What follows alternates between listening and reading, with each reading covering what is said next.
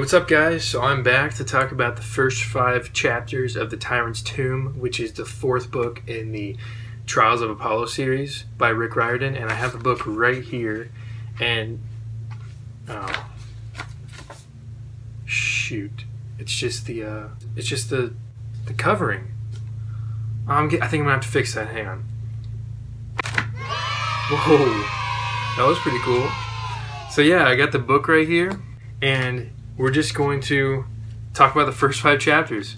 So this book it's pretty long. It's about 420 pages. I'm really smart, that's why I said chapters to begin with.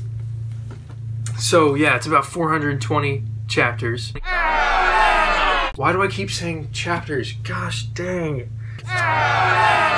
It's about 420 pages. And I've read about, well, the first 5 chapters. The first 5 chapters are about 45 pages. So you know what? I'm about a tenth of the way through. I'm a little over a tenth of the way through. But, you know, it was really good. I liked the first 5 chapters. I set that down real quick.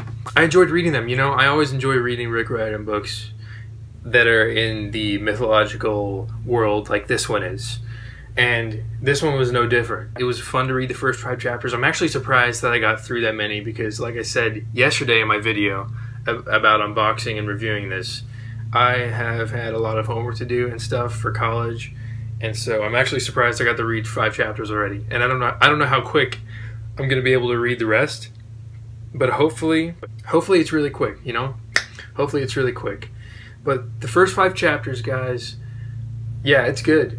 If you don't have this book already, the first 5 chapters are really good, and you should definitely get the book. Where I do have a problem with it, though, is that it's kind of cliche of Rick Riordan books, especially in the first Trials of Apollo book. Apollo and Meg McCaffrey are going to Camp Half-Blood to, you know, just go there and get refuge from monsters, and it takes them a while to get there. They have obstacles that they go through to get there, and I don't remember exactly how it goes, but I know they definitely have obstacles to go through. And it's the same with this book. They have obstacles.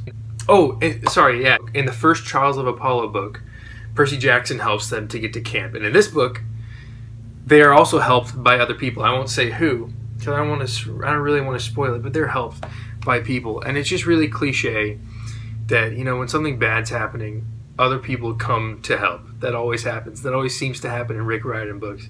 And it's kind of getting tiring, but at the same time, I don't really see another option besides them just getting to camp by themselves. So this time, as you probably all know, they're going to Camp Jupiter, in case that wasn't clear. I mean, that's been in a summary. You could have read a summary that they were going to Camp Jupiter anytime before the book came out. So that's not a spoiler. Not a spoiler. Not a spoiler. Not a spoiler. So, other than that, it was good. There's some characters in this book, obviously, that I think you know will be in it. That I knew were gonna be in it beforehand. But it's still really awesome to see them because they're returning characters from the Heroes of Olympus series, which I loved, and they're in this series. And Rick Riordan is writing them into each of the Trials of Apollo books at different times, which I think is really awesome. I hope somehow in the last book he can incorporate all of the characters. I don't know if that's going to happen, but it would be really cool. So yeah, the first 5 chapters are definitely good. I'm definitely enticed. I want to keep reading. I don't know how much reading I'm going to get done quickly, but you know, we'll see. We'll see how much reading I'll get done in the near future. Until then, this book, I think I'm going to have to send it back to where it came from, so let's do this real quick. Alright, there we go. It is gone. We're going to send it back, and you know what? Might as well get this cover gone too. 3, 2, 1, and there we go.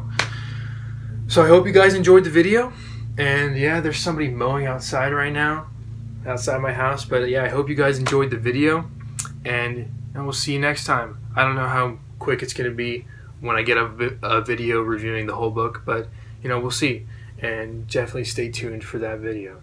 If you did not check out my video about the unboxing and review of this book, you know, the first impression of this book, if you did not see my first video of the unboxing and review of the first book in the Trials of Apollo series.